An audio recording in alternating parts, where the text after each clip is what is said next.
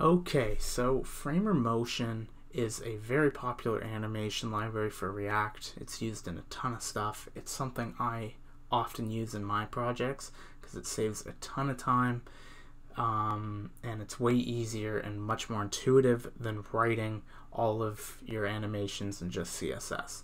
So yeah, because since you're using React, you already need JavaScript on the client, so there's no reason not to use it, really, unless you're that worried about performance. But if I go over here, I'm just on their website. I'll leave a link to this down below.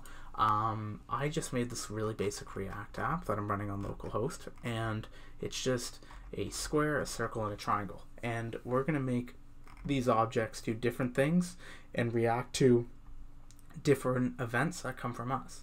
So let's go get started on that. So I'm going to jump over to my IDE here. You can see the basic app.js, and I'm using Tailwind for this. If you clone this repo, you can just run npm install and you'll be totally ready to go. If you're not going to use this, you need to just run the command npm iframer motion, just like that. That's all you got to do. First should do is let's go over to our square. So that's our blue square right here, and let's make this square do some cool little animations. So I'm going to do import motion, and I can see it right here from Framer Motion, just like that.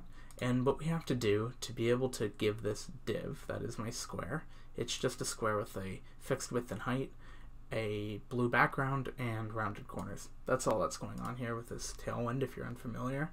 To get started, we just have to do motion .div. You can do .image, .h1, .h2. Pretty much any DOM element will work. So motion.div, and then what we're going to do is we're going to give it an animate property, and that is going to be of, I'm just going to give it an x of 200, like that. And what you're going to see happens if we refresh the page is you're going to see this quickly animates across the page. So that's all fun, but that's not really that interesting. Let's try something like a rotate of, let's give it 90 degrees. So when I do that, you'll see that it rotates 90 degrees and is translated 200 pixels to the right on the screen. It's pretty cool. So now that we have that, we can also give it an initial state. So what if we wanted to start somewhere else?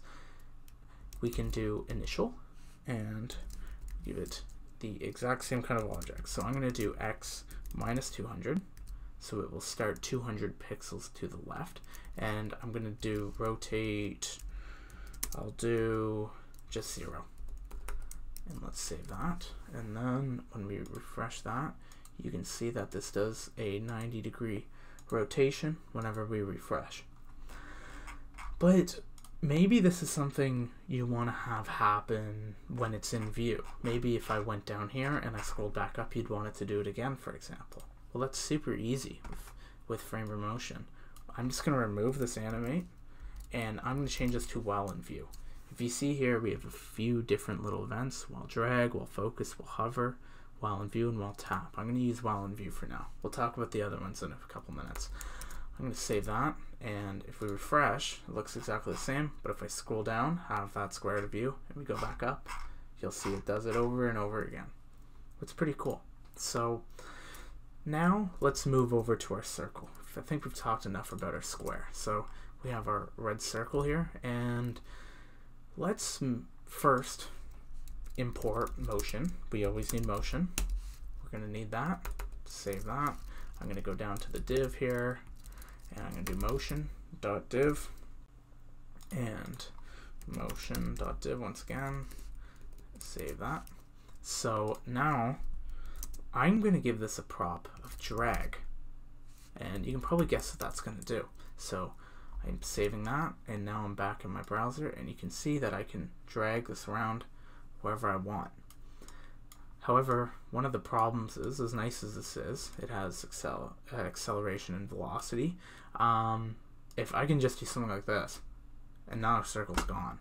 So we don't want that. So, but what we can do is we can give it drag constraints, as they're called. So drag constraints, and I'm going to do left, and I'm going to do minus 400, and then I'll do right of 400. Let's save that. And I'm going to refresh the page so we get our circle back, and now you'll see that I can't throw it off the left or the right side. I can still throw it up because I didn't give any top or bottom parameters, but I think you get the point. Let's also try some other events that we haven't talked about yet. So I'm going to do while tap, and while we're tapping, we can use something called scale, and this just scales down the entire object. I'm going to scale it down when we tap. So I'm going to do it down to 0.9. So I'll save that. I'm going to refresh it. So as I click, and I'm holding it down here, clicking a bunch, you can see that it shrinks down. We also can do, let's do while hover. And this is kind of similar to a button effect you'll see on a lot of different sites. Is I'm going to make the scale bigger while we hover, and I'm going to make it shrink while you click. So I'm hovering, and then when I click, you see it shrink down. And we can still drag it around, and we still have our drag constraints. As you see, I can't drag it off the page. We also can do things such as while focus, so that might be helpful for your form events. You can do while drag. However, we kind of already achieving that with our while hover. In our case, it's pretty much doing the same thing, so let's not worry about that too much. What if, with our square, for example, as you see here, as I refresh the page, you can see that this animation's happening pretty quick. What if we want to speed it up or slow it down? That's something we didn't talk about. So there is another property called transition within Framer. And what we can do here is I can go duration, and I can specify duration in seconds. So I'm going to give it 3 seconds. So when I refresh that now, you'll see that this takes longer. The transition property is quite helpful for pretty much anything you're going to do. And you can specify things as other types, damping, a delay, stuff like that. I'm going to leave some documentation of that below, because explaining things such as damping is a little bit above the scope of this tutorial. We haven't talked about our triangle at all. So let's go to our triangle, and let's now make it so that we can do some other things with what are called variants. So once again, I'm going to import motion from Framer, motion, save that, and I'm going to go motion.div. Again, you've seen this twice before already. You've also seen me make that same typo in my ID 3 times. And what I'm going to do here is, you can see that right now, if we go back over here, you can see that we just have this green triangle. Doesn't do anything, kind of boring. And again, I just made it with some Tailwind classes. What I'm going to do is, on my other monitor, I have a variable called variance. Save that so that my IDE fixes that up. And what this does is, I have a object with another object inside of it that has a property of rotate and scale. You've already seen these 2 properties, and then purple. What I can do here on our triangle is I can go variance, and I can pass in that variance object. And if I save that and go over here, you're not going to notice any difference yet. And that's to be expected. So what I want to do is, I want to make it so that if we click the triangle, it's going to go purple, it's going to rotate 180 degrees, and it's going to get scaled up a little bit. It's going to get bigger in size. So I'm going to create a variable It's going to be a stateful variable in React, and I'm going to call it toggle and set toggle. And I'm going to set that equal to useState, and this will be a Boolean that is false. And now what I'm going to do is I'm going to turn our class name into a template string. So I'm going to do this and this, and I am now going to go and where's that line? Border green 500. Yep. I'm going to go in here and I'm going to do this so that I can make this change when I change the toggle variable. So I'm going to do toggle. So if true, we'll have that, and if false, we'll have it as our usual green. So I'm going to do border be purple 500. This is just another Tailwind class that will change the color. And I'm going to go into our div. I'm going to give this an onClick event. And I'm going to then do a anonymous function, and I'm going to set toggle to the opposite of what it is. Now, and then I'm going to go animate.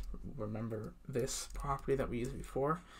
And I'm going to do if toggle, it's going to be the string of purple and green. So let's save that, and let me just quickly explain what's going on here. Let me make this a little bit easier for everyone to read.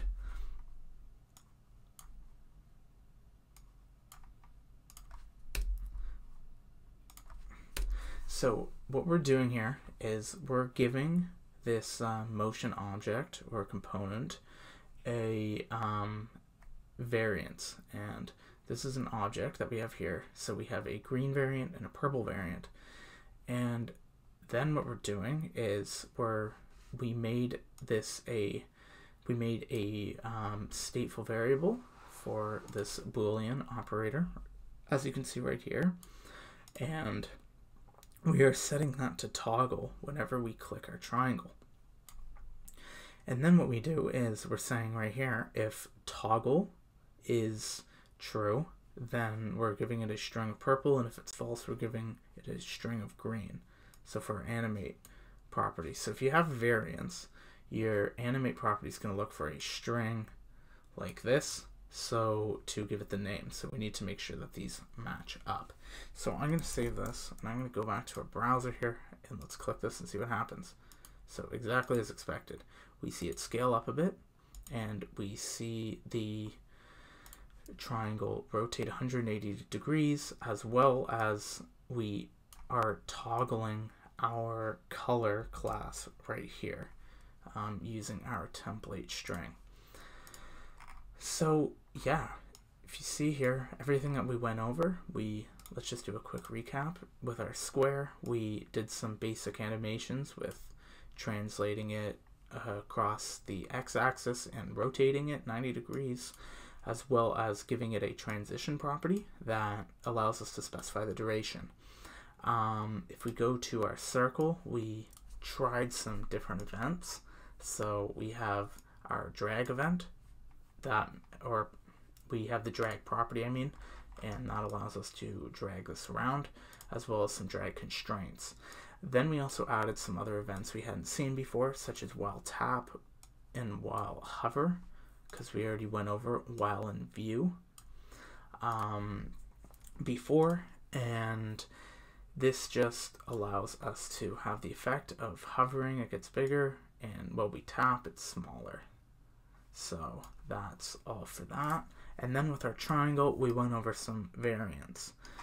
So we have a green and purple variant for our triangle that flips it, and this is just a kind of a cleaner way of organizing your code so that If you have a whole bunch of different button states, for example, this might save you a lot of time. So there's a whole ton of other stuff to go over with frame motion, such as exit animations and animating SVGs. However, for the basics and for 90% of people, I think that this is kind of all you're going to need to get started doing some easier animations than you would with CSS. So yeah, I hope you found this video helpful. There will be a branch called init on the Git repository for this that you can clone and you can code along with it, or there will be one called finished that will have it in the current state as you can see here. So I hope you found this video helpful and have a great day.